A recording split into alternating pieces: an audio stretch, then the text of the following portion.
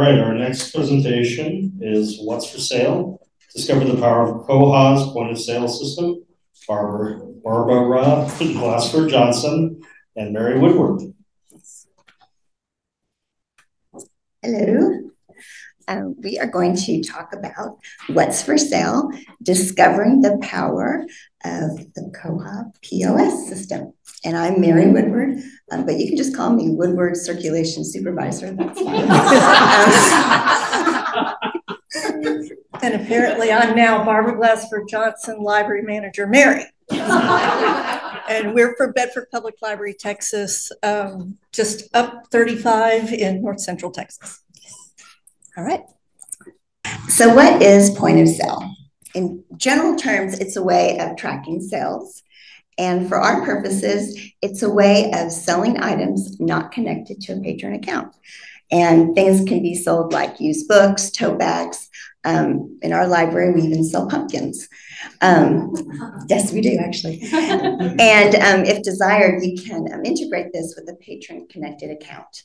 And of course, this is our normal stuff like lost items, damaged items, things of that nature. Does anybody use the POS system right now? Is anybody planning to? We're going to go over just a few things, why we chose the koha-US system. We're going to talk about setup and configuration. We're going to show how to use it and go over some reports, some customizations, and issues, bugs, wish lists, things of that nature. So we missed a slide. There we go. That was the slide I was supposed to be talking about. Okay, so we'll go forward. So just a little bit about our library. We are located in the DFW Metroplex. We are right smack in the middle between Dallas and Fort Worth, and we're open 7 days a week. We are a single branch location, and we have over 200,000 visits a year, and we have a library staff of 20.85 FTE. Our information desk, we actually have two desks at our library. We have a youth desk, and they handle programs and youth programming. And then we have our main information desk. And it's normally staffed by 2 staff members every hour. We switch. And almost everybody on our staff circulates through the information desk. So everybody has to know how to use the POS. And we do take payments for 3 different entities: the library, our friends, and our foundation. And I was just curious, does anybody else take money for their different entities? Yes, okay. I was kind of hoping you'd say no because I was not really wanting to do that.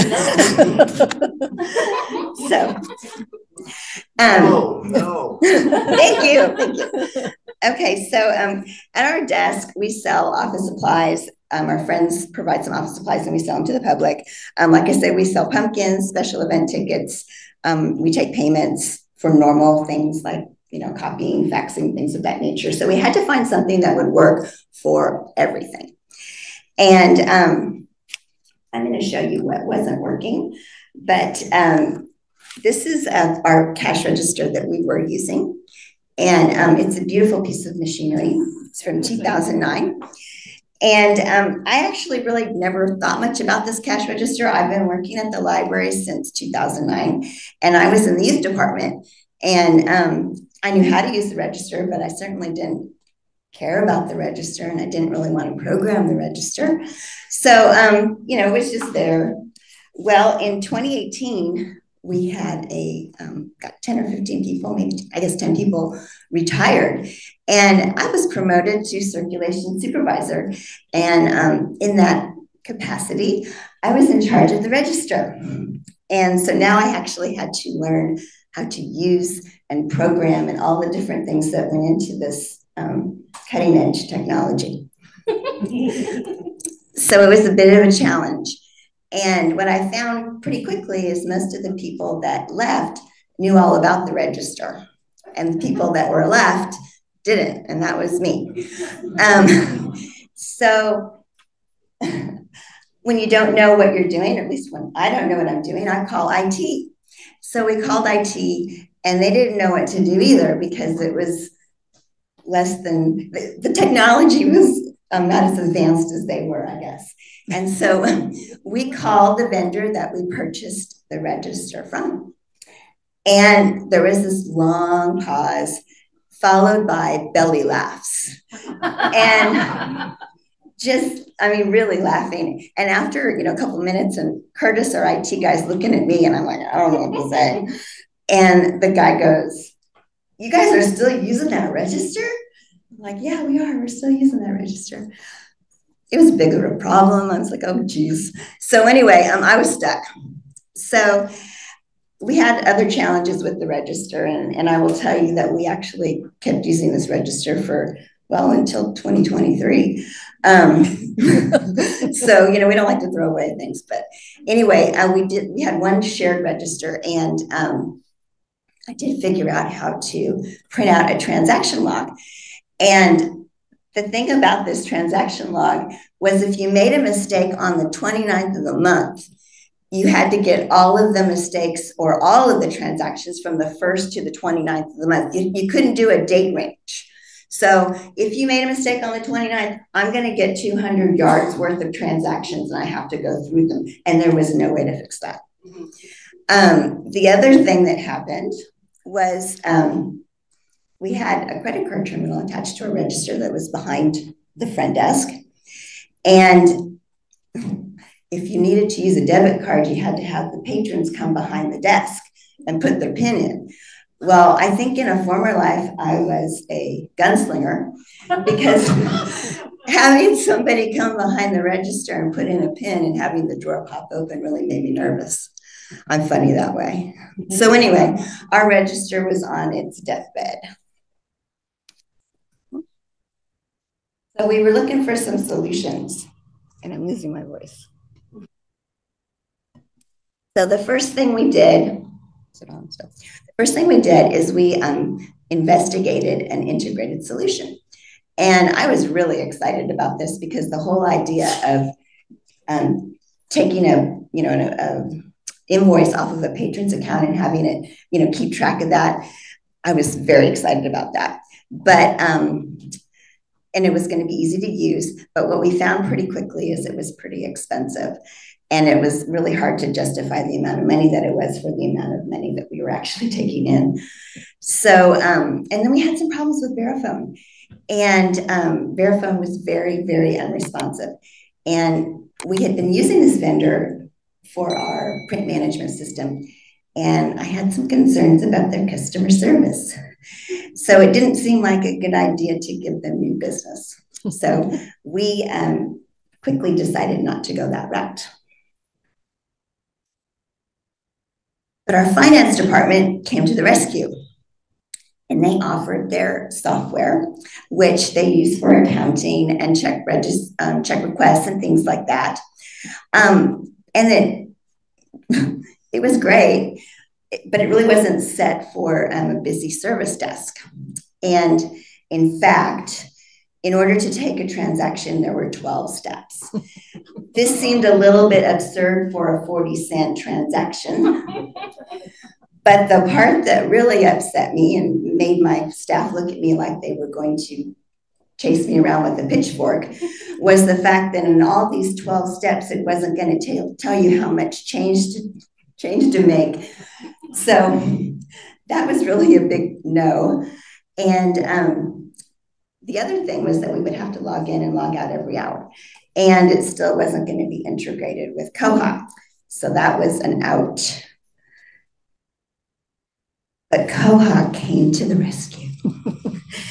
And it was great because it was free and it was supported by the Koha community and Bywater.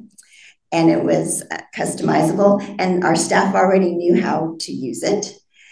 There was a couple things that were a bit of a downer, and that was that it wasn't integrated with our credit card terminal, and it didn't have all the details for reporting that we needed. And now the wizard. So I'm going to show you the setup and configuration, which is super easy. There are two system preferences you need to set up in order to enable POS. The first one is called Enable Point of Sale, and you set that to enable. The second one you need is Use Cash Registers, and you're going to set that to Use. That's going to enable the POS in Koha. There's a system preference in the middle there called Require Cash Register. You may already have that set up for payments you take on the patron account side. We have ours set to always require a cash register, and I think the other setting is only require when you're actually taking cash. So once you've done those system preferences, you now have enabled point of sale, and it is the top button on the right-hand side of your home screen. We enabled it first in our test server, and we ended up setting up cash registers. I'm going to show that in a minute. We set up cash registers for each of our CERT staff so that they could start to get comfortable with it. They could make sales, find problems, things they didn't understand. And also doing it on the test server meant that we weren't creating all this fake data on the production side. So we felt pretty comfortable just doing whatever we needed to do in the test server to start learning this. So the first thing you need to do once you've got it set up is you have to go in and configure a cash register. So it's pretty similar to a lot of different things you set up in Koha. You go in POS, you find that confirm cash registers link. It'll bring up a page where you're going to give your register a name, description. Ours is really creative because it's exactly the same thing for both of those. We are one library, so we just have, just Bedford for that, but you can set it up for multiple different libraries. And then you need to decide on the initial float, and that's going to be the amount of money you're always leaving in your cash drawer so that you can make change. And you would save that and set up more registers if you need to. We originally thought we would have more than one register set up, so that's why this one is called Info Register 1. In the end, we're just using one register. If you're thinking of setting this up and you're going to have lots of different registers, I would consider maybe thinking about a naming scheme so that you can be very specific about where these registers are. It could come into reporting or sorting something. So you might want to think about how you want to name your different registers. This is optional, but you can set a default register, which we chose to do. And so this just shows, the top one shows a register that exists, but it's not the default. And then the bottom one, the staff register, you can see where it says library default is yes. So that one is set up as our default. Every time we log in, that register is selected. And another good thing about it is whenever you need to look at the transaction history for all of the things that have happened, you have to be logged in to a register. So this just, we're logged in by default and it's set. So now you have a register, and now you need to start configuring items for purchase. You may already have some things configured in your system. We did, and they were very, just copies, specs, just those kinds of things. At this time, our finance department kind of, I think, revamped our list of codes and stuff. So we took their codes and incorporated them into the names and the codes we have in Koha. So we completely replaced all of our debit types, which is what these are. It's when you set it up, it's called configure items for purchase, but they're known as debit types. So setting one of those up, you will go to the screen, similar, you've got put in a code. You can choose to add a default amount or not. So you may have things like in this instance, copies, they're always 20 cents. So instead of always having to put that in there, we just make the default the 20 cents. It's got the description. Then in order to make it part of the point of sale system, that second checkbox says can be sold, and that's the one you check to make it included in the point of sale side. The first checkbox, can be manually invoiced, is if you want to also have these debit types show on the patron account side. And we have ours shown the exact same list of debit types show, regardless of whether it's POS or you're in a patron account paying for something. There's a third checkbox called included in no issues charge, and I'm not exactly sure what that one does. So ours isn't checked. And then you choose your library. You would save this and then create as many debit types as you need. So we, like Mary mentioned, we're taking payments for 3 different entities. We actually have 30 debit types. And we used a naming convention on these. So everything that's for the library starts with a BPL. Everything that's for the Friends starts with an FR, and everything that's for the foundation starts with an FD. And this helps us kind of know what they're for, and also with reports and sorting and that kind of thing. Once you create a debit type, you can't delete it, but you can archive it. I think that's true. And then if you decide to bring it back, you can do that. Or maybe that's the payment types. I can't remember. Anyway, so another thing we did was set up payment types. And this, I think, is optional as well. For our purposes, it was imperative that we know whether things were being paid for by cash, by check, or by credit debit card. So this is an authorized value that you would go into. It's payment _ type. And so we set those up, but I don't think you have to have these enabled.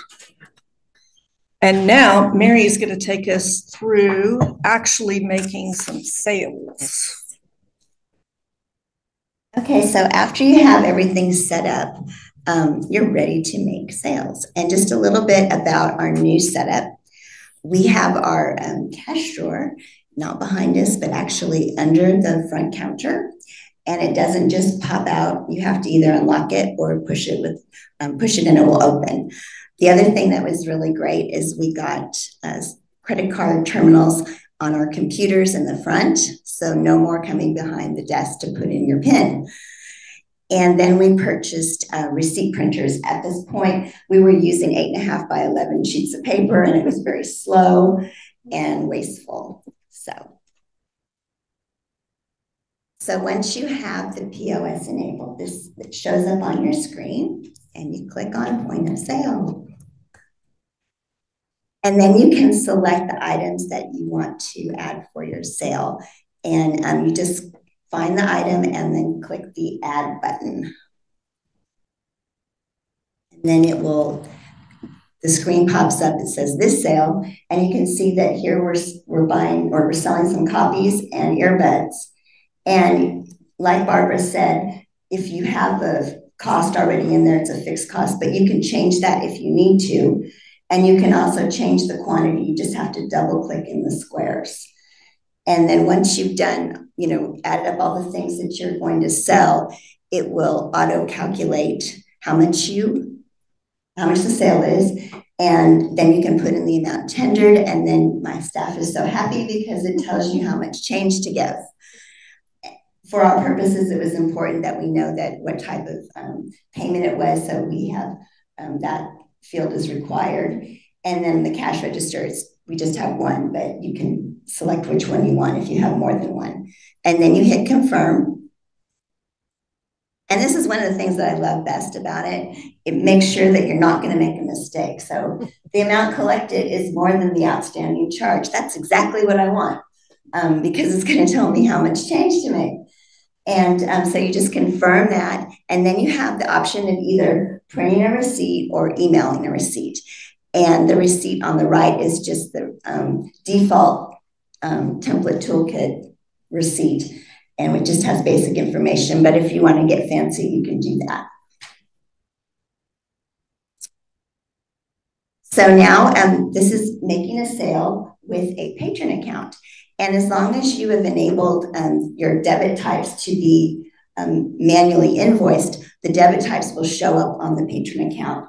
And so this is actually really helpful in our library. As long as the patron's account is in good standing, they can kind of run a tab up to a certain amount of money so you can keep track of what they want, you know, how much money they owe us.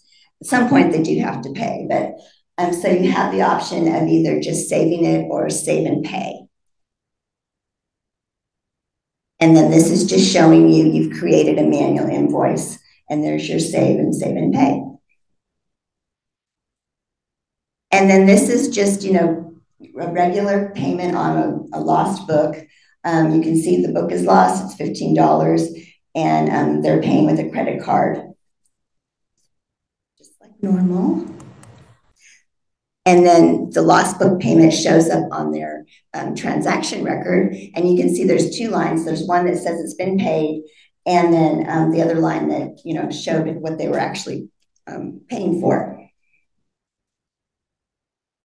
And what's really nice is it doesn't have to be I'm sorry, okay, back up. So this is the POS transaction history, and it will show all of your sales, not just the ones that are on patron accounts or not just the regular POS sales. It has everything in there. So even if you haven't selected debit types to be on a patron account, you're going to see that sale in the POS transaction history.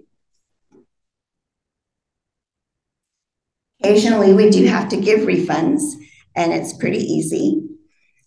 All you do is you go to your transaction history, and then you're going to look for the transaction that you need to refund. And then you just click on the issue refund button, and you put in the amount that you're going to return to patron. And then in our case, it's important that we refund the type of tender that they gave us. So in this case, it was cash. One thing I've learned that if somebody needs a partial refund, it's actually easier if you just refund the entire amount and then re-ring the transaction with the correct amount. It makes the accounting cleaner later. Hit confirm. And then you're ready to do the daily reconciliation. I'll take a little break here. Releasing my voice. So in our library, we do our daily reconciliation the day after, the morning after. And this is our workflow. We go to the POS and we look at the cash summary, and I'm going to go ahead for one screen. And this is the cash summary, and I'll go back. We'll talk about that in a minute. And then you print the daily cash register reconciliation report, and then you're going to count your cash, your credit cards, and your checks, and verify the amounts are the right amounts, and you fix mistakes if possible. And usually fixing mistakes requires either entering a transaction. For example, because our credit card terminals aren't integrated, sometimes people will take their credit card but not actually fix it on the patron account, which drives me absolutely insane, because then I have to figure out what happens or who bought the book. And then I'll find out in a couple of weeks when they want to speak to the circulation supervisor and chew her out. But anyway, so fixing mistakes is either that or, you know, somebody's counted wrong, they made a mistake. So once you've got everything fixed, you can click on the reconcile drawer link, and then it's going to prompt you to remove the right amount of cash, and then click confirm to zero out the register. And then this is that cash summary. And this basically is the first screen you'll see when you're getting ready to reconcile. And it basically is, you know, in this case, there should be, and our float is $100, so there should be $132.80. And then you had some credit card sales, and that's what your sale was for the day. And then you just reconcile the drawer. And then it gives you that nice little confirmation so you don't mess up. Make sure you take that money out of the drawer and hit confirm. Unfortunately, we do make mistakes, and they're just required to fix errors. And some of the errors that we make are we've chosen the wrong fund. So we meant to sell copies, but we accidentally sold tote bags. Or it was a library transaction, but we charged it to Friends and Foundation. That's kind of a big one to fix. put in the wrong amount, the wrong payment type, failure to enter the credit card transaction in Koha. We spoke about that earlier. And then sometimes we get really button happy and we hit that reconcile drawer button before we've actually counted the drawer. And invariably, that will be the day that the cash is wrong. But the biggest issue, the biggest problem, is kind of my time warp problem. You're going to have to follow me on this one. So it's Tuesday. I'm counting Monday's transactions. See that there's a mistake.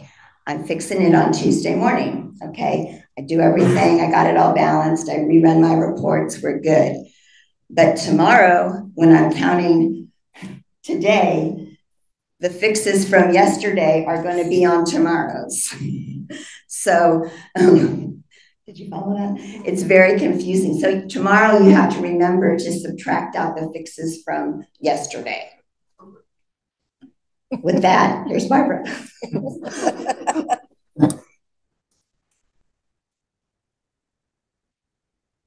So this is when you're on the cash summary page, when you're reconciling, all you really get is a link to click reconcile drawer. It's the pop-up that comes up and says, remove this amount and leave this amount. So as we were learning POS, we were really confused in the very beginning. This was one of the stumbling blocks at the very beginning of the process. So it says cash summary and the column is the last reconciliation you did, but we just kept expecting that clicking on that would show us detailed information about the sales in the drawer that we were about to reconcile, but that's not what it is. It's the previous. And so it took us a little bit of time to realize, because we were trying to make this amount balance with the amount in the drawer, and it was never going to balance because it was completely different. So that was a little bit of a stumbling block in the very beginning. So we would like to see an enhanced reconciliation modal, and I created a bug, 37530, that would sort of combine the thought of what that last reconciliation link gives you, except it wouldn't be the last reconciliation. It would be for the transactions in the drawer that you're about to reconcile. And then combine that with the modal that you generally do get that says, please confirm you're moving X amount and leaving the other behind. And that just to us feels like more of a detailed process, more of a confirmation, better accuracy. And maybe it's just what we were kind of used to, I'm not sure.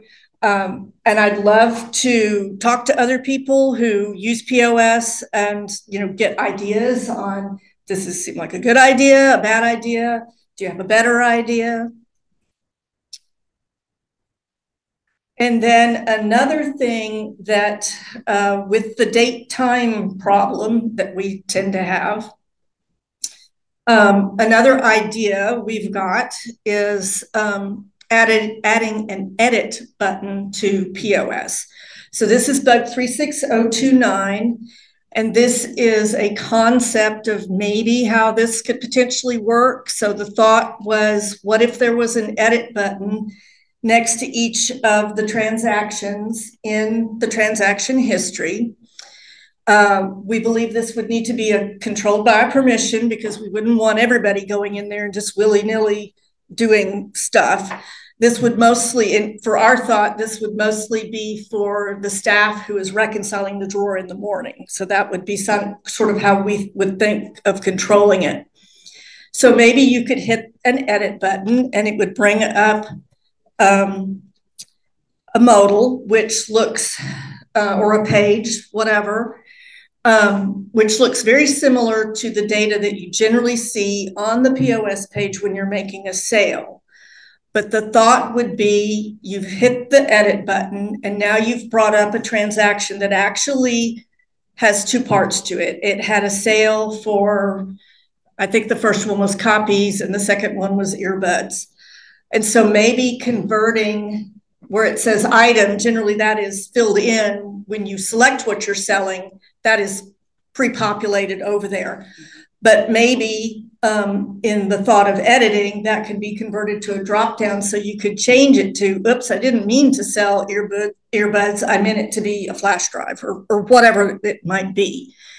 And then the cost and the quantity would still be editable in case you needed to change those. So you would make that fix, and it would calculate if it needed to on the money.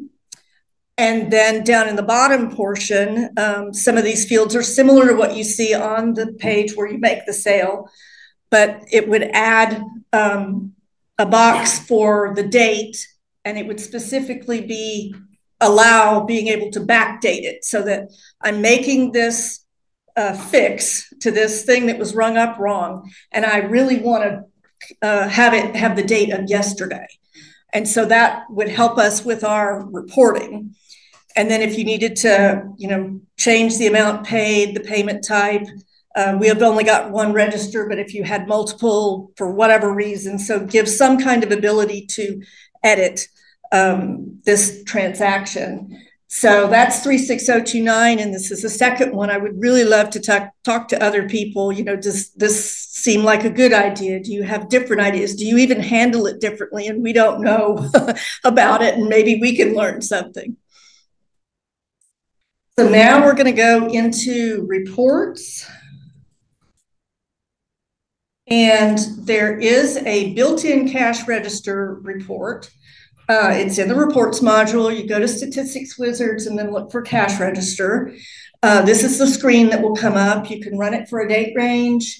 You can do it for all payments to the library. You can narrow it down to a specific kind. You can use all libraries or one, all registers or one, and then you will get data from that.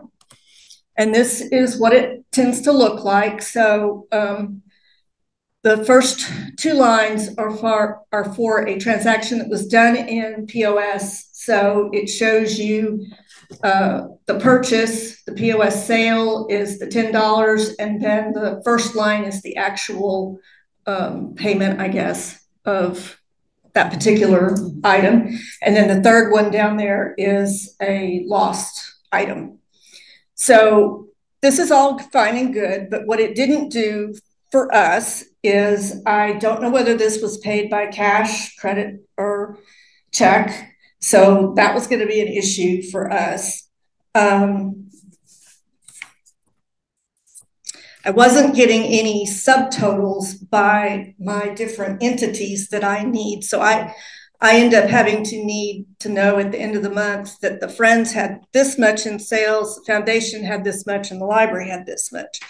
So we realized pretty quickly the built-in report wasn't going to really work for us. So we were going to have to investigate were we going to be able to come up with something to where we were going to be able to use POS.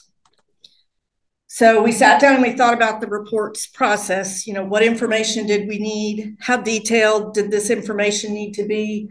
If you just need a total and it doesn't matter by cash, credit, doesn't matter entity, then you're probably all set and good. But we needed specific subtotals and things for those different purposes. How many reports do you need? We ended up with two. One is the daily reconciliation and one is a monthly.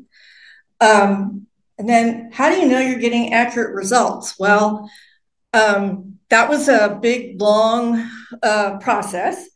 Mary and her staff were still keeping the Excel spreadsheet, manual spreadsheet, of entering all the sales by the funds and everything that they'd been doing with the cash register. So they kept keeping that one. And as I was going through the reporting process, trying to get things to total, get the right things, get things to total and all that, I would think I'd gotten there, and then she would show me her Excel report and it wouldn't be right. So it's like, okay, I'm missing something. So that was a big help, actually, that they were keeping that, because I think I would have just thought, I'm done. I've got my report done, but no, I hadn't. Who will you be sharing the reports with? If this is just internal, maybe, it doesn't really matter what it looks like or whatever, but if you're going to be sharing it out to any kind of group, like your finance department, your friends or foundation group, your board for some reason, you might want to think about, is the report you've created, is it going to be understood by the people you're sharing it with? And does it look professional?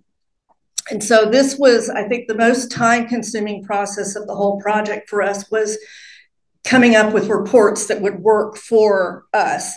And it was a matter of test and refine and test, and then think you've gotten it right and having to test again. I didn't really know exactly where to start. So the first thing was looking at the account offsets. So the account offsets table. So we have a report here that selects every field in the account offsets table, and you can run this one for a date range. When you get this data, it is lots of columns. It's about this wide, at least it feels that way. And I still, when I look at it, I feel overwhelmed, and it usually shows you a pair of transactions. And anyway, it's very confusing. But what it did do was allow me to see how the data was laid out and what the fields were called. So I kind of started there. So for our purposes, our reports are built on the account offsets table, the account lines table, and the cash registers table. And I didn't really know, I'm not good with joining in SQL. And I got out on Slack, I think, and I put out there, we're trying to start using POS. And the very first thing I got was from Juliet Helterbrittle, and she's way back there. And she shared a report that they were using. So I ran that report, and it didn't do exactly what we were going to need, but it certainly allowed me to start relating to what am I going to have to do to get the reports we need. And as we went along in the process, I also had help from Andrew, and I had help from Brendan Lawler from Clams, and I don't know if I've seen him here, and then obviously Bywater. So I had lots of different input on how to create these different reports. So we have a daily cash report. This one is broken down. It provides a total for each fund or debit type, and then it is broken down by payment type, so by cash, credit, debit, or check. And this is what ours looks like. So that first 3 lines, those were all cash sales. We sold some of the same types of things down here in credit, but they're in the credit section. Then I've got a total for each section. The credit section actually had a refund, so we had to learn how to bring the refunds in. And then we had to learn how to do math in SQL, which was not something I knew how to do. And then we have a total sales and a total refunds. And I think I still haven't been able to figure out that total, where I would get my grand total. But anyway, so this is what they use every single day. They will print this out and hope that what's in the drawer as far as cash and credit card slips equals this stuff. This report, we also, in the date column, it was coming over with the timestamp, and we didn't really want that because it was meaningless. So we learned how to get rid of the timestamp. All of the amounts were coming over left aligned, and so it's just weird. Money should be right aligned. It should all light up and everything. So we learned how to include some CSS in our report so that it would look pretty. We learned how to make our totals and things bold, and we learned how to make a refund red, and we had to fool with some margins because some funky things were happening with the margins. And so we got all that in there. This is the first section of that report, and I'm not really going to go through these in specifics. This report is actually 339 lines long, and probably someone who knows SQL better than me could do it differently, and it wouldn't be that overwhelming. But once I got like the cash sales working. It was like, okay, now I need to work on how would I get the cash refunds? And then now I need a total. And so I was building it by piece. And then once I got the whole cash section, I unioned that with, well, here's for checks and here's for credit debit. And so it, like I say, it could have maybe been less than that, but that worked for me. And so that is, let's see, this is the actual part that shows you the cash sales. And you can see that there's some CSS in there. And we've got the, oh, I didn't mention the amounts sometimes would come across with either more than 2 decimals. I think some of them maybe came across with no decimal, and we wanted it to look like real money. So we learned how to do that fancy little thing up there on the second line where it's got the amount and it's limiting it to 2 decimals so that it looks nice. And this part does the cash refunds. And this is the math I could not do. And I was trying to do it like all in one somehow. And apparently I had to do it where I calculated the sales and then added it to the refunds, which were already negative. So the math would come out. And then we have a monthly report, which also provides a total for each fund, but this one is broken down by entity, so by library, friends, and foundation.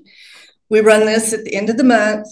This one is so, because we're acting as that pass-through for the friends and foundation, we need to submit this to our finance department so that they know what amount of check they need to write back to those 2 entities. And it also helps those groups because they can use that report a little bit in their own accounting. So, and this is what that one looks like. So doesn't have payment type. It just has the debit types. And the first section is for the library. The second is the friends. And I didn't have a foundation on this one. And this is just the first part of that monthly report. And because they're so long and I knew I couldn't share the whole thing, I have both of them, the daily and the monthly, in my GitHub account, and you can take a look at them there if you want. So now we're going to go into just a little bit of CSS and jQuery. I think another thing that really tripped us up from the very beginning was some of the terminology. So POS out of the box uses terms like cash up and bankable. And our circ staff is like, I don't know what that is. You know, I don't know what to do with that.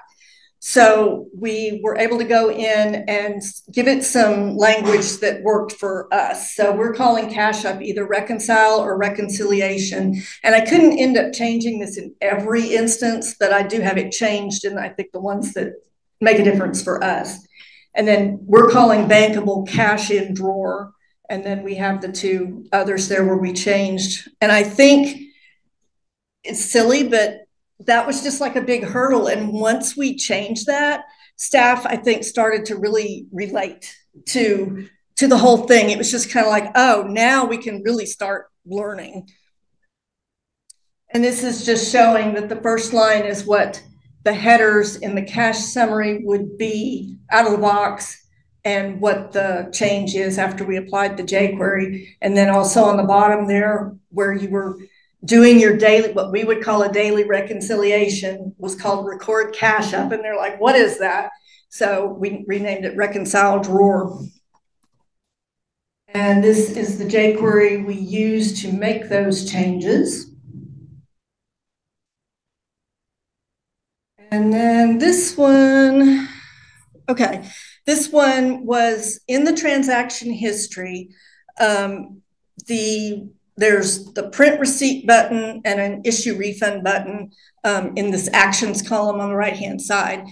And staff was having trouble. All the buttons were styled the same. And so they're like, which button is it for the refund and what line am I on? They were just having a little bit of hard time, you know, focusing on where they needed to be. So we just did a little CSS, which is down there at the bottom, just to make that refund button stand out. And when you're standing in front of customers and demanding their refund, you know, you want to be able to take care of it quickly. So, and then the debit type descriptions, this would be on the page where you're actually making your sale. So you've got your add button over here on the right-hand side. We specifically created this naming convention for all of our things. And I wanted to sort by description, not by code. And this table is configurable in the table settings, but it is not sortable in the table settings. So we ended up coming up with some jQuery to make it sort by default by the second column. And one of the reasons, you know, we very specifically named our things BPL. We really wanted those things to be up at the top. We didn't want staff having to scroll through 30 different debit types just to find the one thing they needed. So we've got that. And this is the jQuery we're using to make that sort. And everywhere in POS, the money is left aligned, which drives me nuts. I think it's all right aligned in the patron accounts, but in POS, it's left aligned, and I couldn't handle it. So there are multiple different places. This one is in where you're making a sale. And we use some CSS to change that up so that it would look like actual money and quantities. And this is what it looks like after. It's so pretty.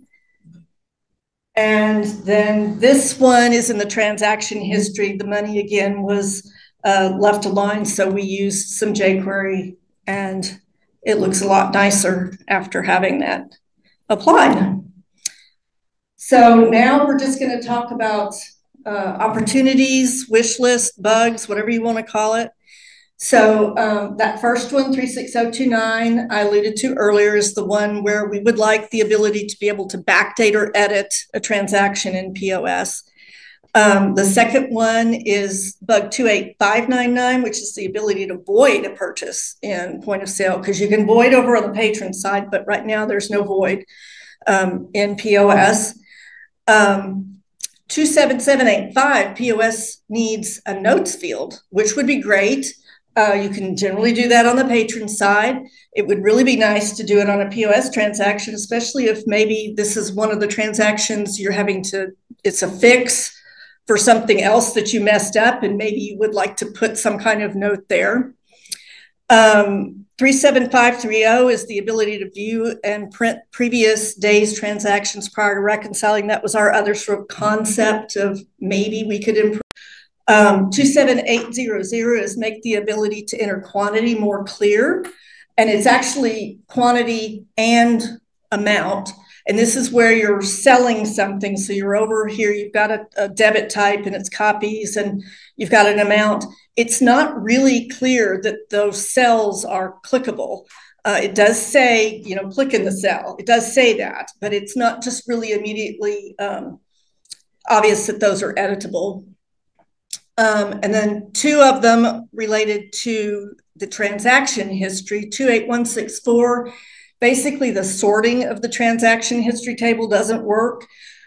Each of the columns has the up and down arrows that imply that you can sort it, but if you click those, it really does nothing. The only thing it does sort is if you had a transaction that was composed of like 2 or 3 or more things within that set, it will sort in that, but otherwise the sorting is it's non-existent.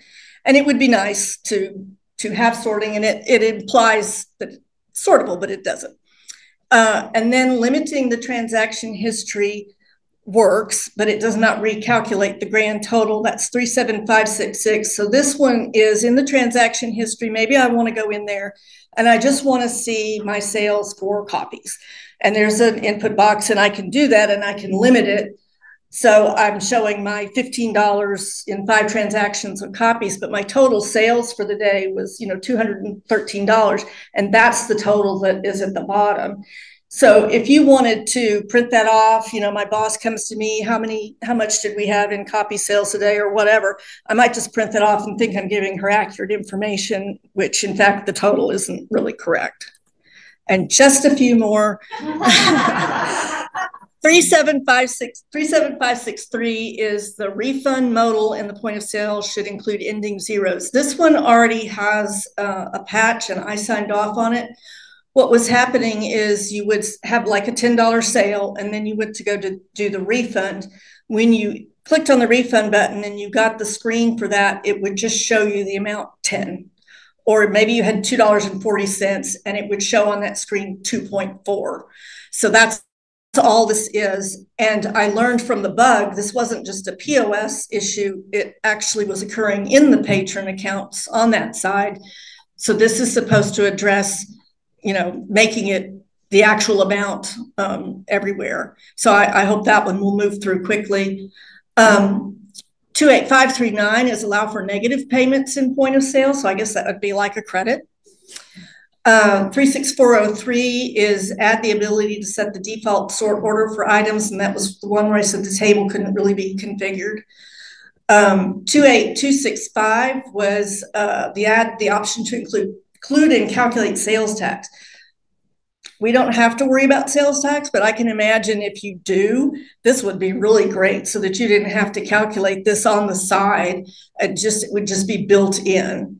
And then the last one I truly didn't understand until I looked at it. This is 28406, and its point of sale doesn't register a sale when the total amount is zero. And I thought, well, why would it?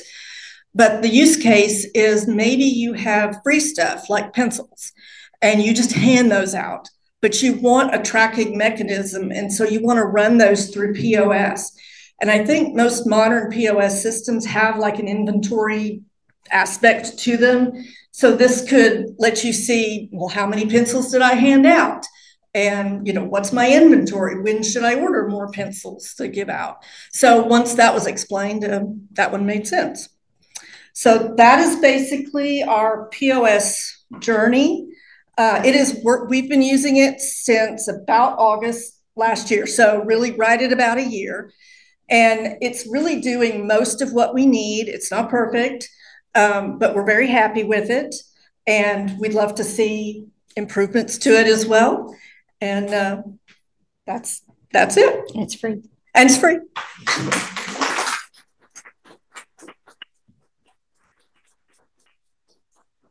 So I put our contact information there. And like I said, I'd love to talk to anybody else who has ideas about point of sale. And are there any questions?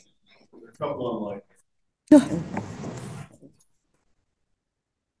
There are a couple of online questions. So one of them, Carolyn already answered. It was about the tax element.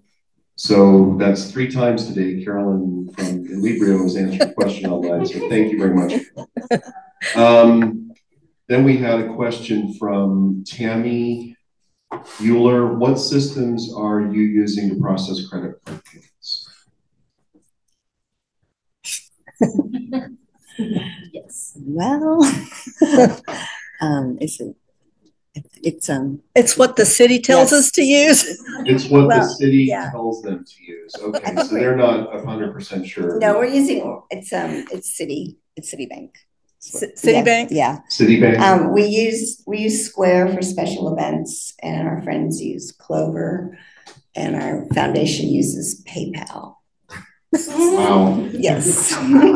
Okay.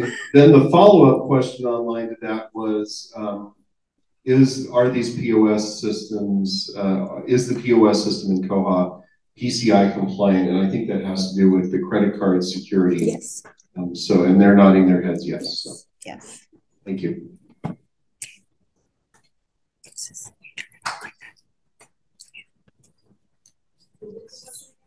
It is PCI compliant in that it doesn't transmit anywhere, it doesn't do its Everything that happens Stays credit card transaction is outside of Koha. Yes. So it doesn't do anything with PCI. Yeah. It's outside of Koha.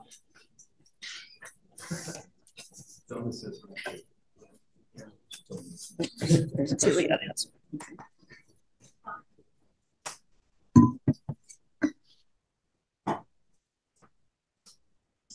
I just wanted to mention, we were like 4 months ahead of you guys doing the POS. And so I actually found a blog post on Bywater from Andrew that explained how to do the report, and that's what I stole, and then I did like work for me. So I put a ticket into Bywater and they fixed it because we needed to include the manager, the person who actually did the transaction. And so we had to link the borrower's table to our report so that we could see that. And it was a little confusing because I think we linked the borrower's table twice and I didn't understand how to do that. That's my first experience linking a table more than once in a report. And so that was a learning curve. And it's worked really well for us. We don't need quite as much detail as you guys do.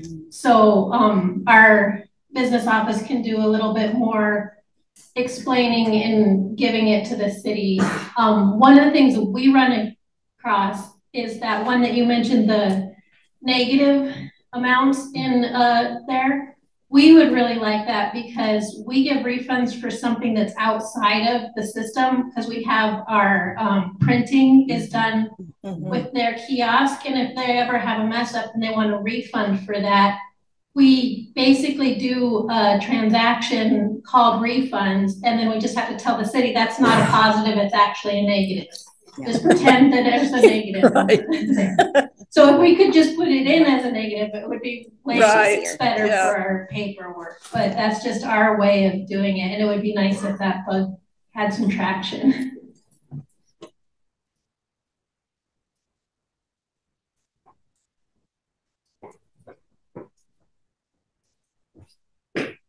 Yeah. I have a question. It's not really a koha-ism, but kind of like a process-ism. Who's doing the reporting so that if you have something that you needed to fix from yesterday and you have that whole kerfluffle, how does the person who's doing the deposit that morning know that something was messed up yesterday? Do you know what I mean? Do you know what I'm asking? Yeah, the totals won't match, or I get a phone call. Oh, okay. So are you the only one who's... No, all of our circ staff does it, and then there's one other manager that helps us out, but generally we just keep it in the circ department. Cool. So. Okay. Thank you. Oh no.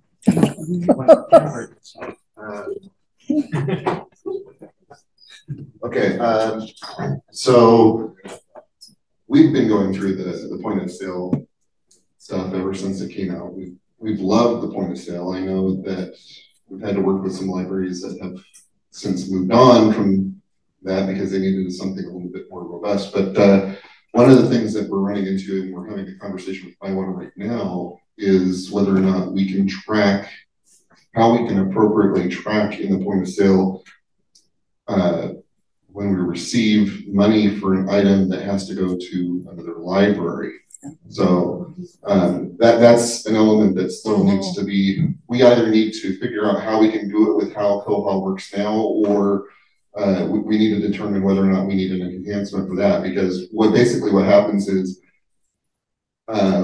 you know, we want to help the patron move along, and they come in, they have a block on their account because they have an item that's lost, they pay for it, they want to pay for it, and our mode of operation before was, well, you have to deal with the owning library in order to resolve that, and so we're basically turning them away.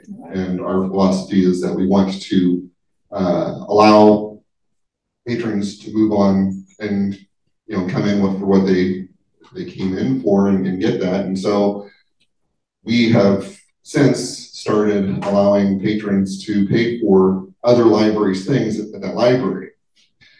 The problem that we have, there's two things that happen. First of all, when we do a cash up, it doesn't match, because what's in the cash box, we don't put other library stuff in our cash box because it's going to go to another library, and we don't want to go through the city to process that. So we end up having that mismatch on transactions like that. The other thing is they paid for it, and so they're all good at our library and can move on and check things out or whatever. But the owning library is going, where are those funds? We have no way of showing that, oh, those funds are going to be on their way to that library. And so there's no transitional status on those items. You know, as far as the patron is concerned, they've fulfilled their requirement and have done everything they can. but there's no status within that transaction to show that there's another step in the process, which is those funds are making their way to the online library. So those are a couple things that we're working on, trying to figure out.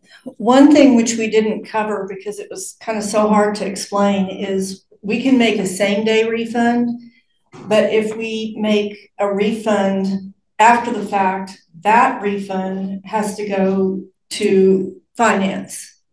So those were appearing in our report. So I created a payment type, I think, called finance refund. And then I excluded those from the reports so that it wouldn't affect the total. And I don't know if that would be helpful in any way in your first part, your first issue. I don't know. I'd have to look at that with you. Yeah. Yeah, and I couldn't remember exactly how I did it, so I didn't include it.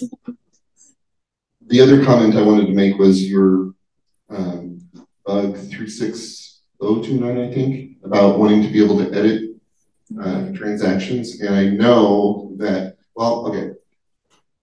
In general, I wouldn't think that that's such an issue, but I think that my history with some folks in our consortium that have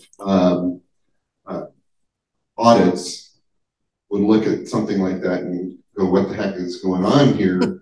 I'm wondering if it would be better, instead of being able to edit something, to add another transaction line. Yay! Yeah, possibly. And you know, make an adjustment on that line with notes. Yes. Notes are great. But rather than edit something, because then I can see all sorts of wonky things going on.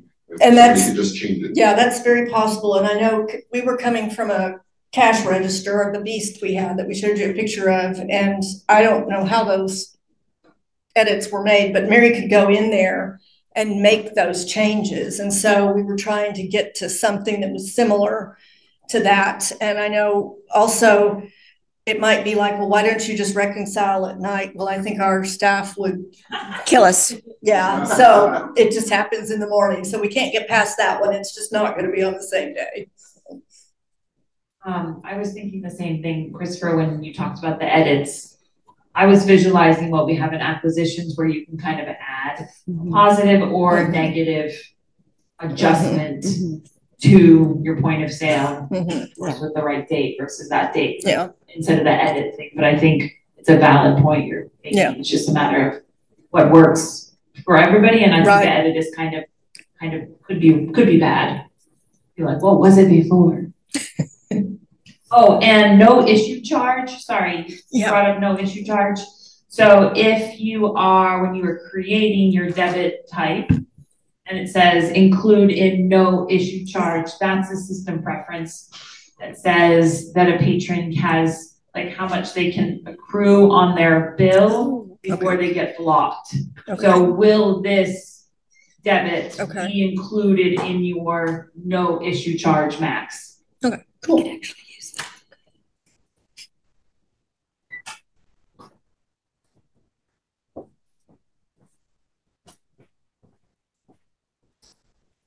This is kind of goofy, but the way we fixed the date being on the wrong day when I worked at a golf course, so in a completely different venue, but we would literally change the time on the computer. I don't know if we would change the time and date on the computer to be yesterday's date, fix what we needed to fix, rerun the report, and I'm sure the auditors would.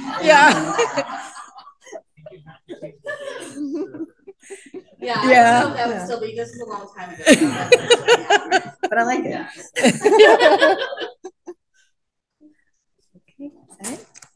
Thank you. Thank you. Thanks.